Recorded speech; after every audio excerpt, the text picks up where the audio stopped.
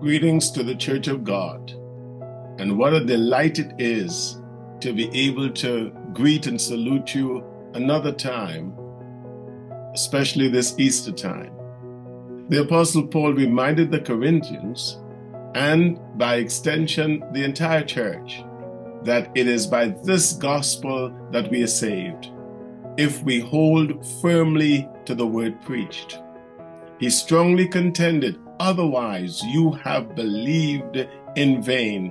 1 Corinthians chapter 15 and verse 2. He further informed that what he received, he passed on to them as of first importance. This is of primary importance to the Church of God today.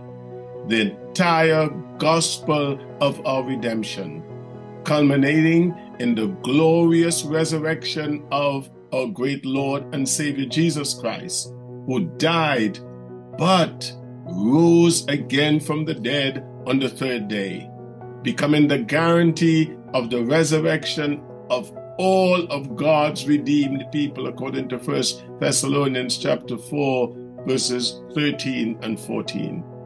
Therefore today I rejoice as I remind the church that this present age in which we live is Easter time for the church. Easter is not just March the 30th. Easter for us begins with the glorious resurrection of our Redeemer and ends with the resurrection of the redeemed. It is believed that we live between two Easters. In the power of the first Easter, we go to meet the last Easter. It is further believed and stated that the resurrection of the head guarantees the resurrection of the body. Because he lives, we too shall live. Thank you, Lord. It is with great diligence we note and are reminded so powerfully that the church is not a funeral society. We are people of the resurrected, ascended Lord of glory.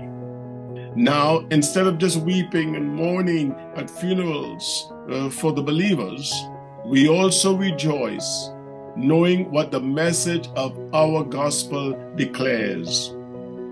In a great note of praise and positivity, the Apostle Peter declares, "Blessed be God and the Father of our Lord Jesus Christ, which according to his abundant mercy hath begotten us again unto a lively hope by the resurrection of Jesus Christ from the dead, to an inheritance incorruptible and undefiled, and that fadeth not away, reserved in heaven for you, who are kept by the power of God through faith unto salvation, ready to be revealed in the last time." 1 Peter chapter 1, verse 3 to 5.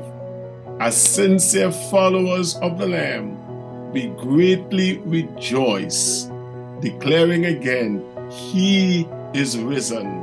That is our message. That is our belief today. He is risen from the dead, and he is Lord.